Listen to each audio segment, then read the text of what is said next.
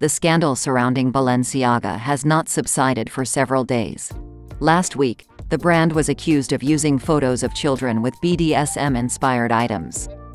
The fashion house almost immediately issued an explanation and said that they do not support in any way such a story, and the fault was not them, but the producers of the campaign.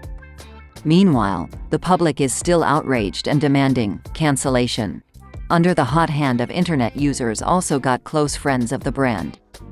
Of course, everyone immediately remembered Kim Kardashian, who is the main fan of Balenciaga and a friend of Demna Gvasalia.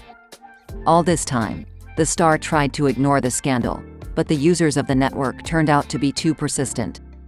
Today, the girl broke her silence and gave her opinion on what was happening.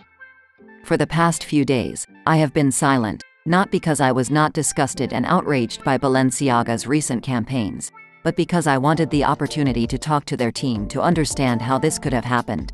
And at this point, like the video and do not forget to subscribe to the channel, it will help promote it.